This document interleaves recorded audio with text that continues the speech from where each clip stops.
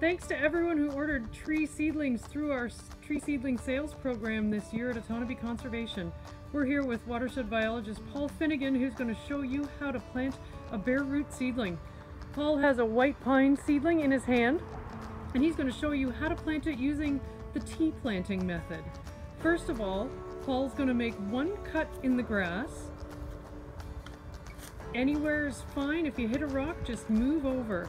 Then Paul's going to turn his shovel perpendicular to that first cut, get it in nice and deep, and then he's going to pull that shovel back and the ground's going to open up, giving you a perfect spot to put that new seedling. Tree seedling roots hate air spaces, so Paul's going to open up that cut that he just made in the ground and find the perfect spot to get the roots of the tree seedling down in. He's going to tuck them down in, being sure to cover all of the roots, make sure they're all in there, and then he's going to start to close up that cut to make sure that no air can get to those tree roots.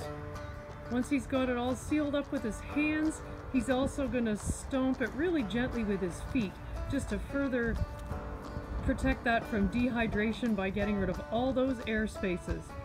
A quick tug to make sure that it's securely in the ground, and we're all done. That's all it takes.